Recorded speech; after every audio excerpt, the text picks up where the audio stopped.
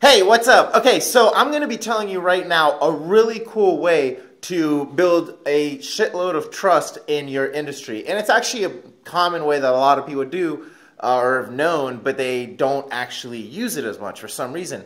And the way, before I actually go into it, make sure you like my page, like my Facebook page. I'm trying to get like 1 million followers on this thing. I only have like just under 400. It's ridiculous. So like my page. Okay, now, but the way I've been able to do it is I use testimonials basically, and the real reason this works so well is because it's not like I'm saying I'm the shit, I'm really good.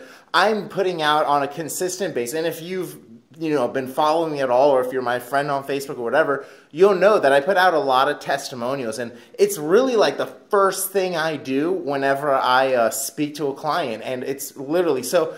Like whenever I'm even talking to them, before they agree to pay, I'll usually say something along the lines of, hey, assuming you like, because I'm a copywriter, so assuming you like the copy that I write for you and put out for you, do you think you'll be able to put a short testimonial together that I can use in my own advertising?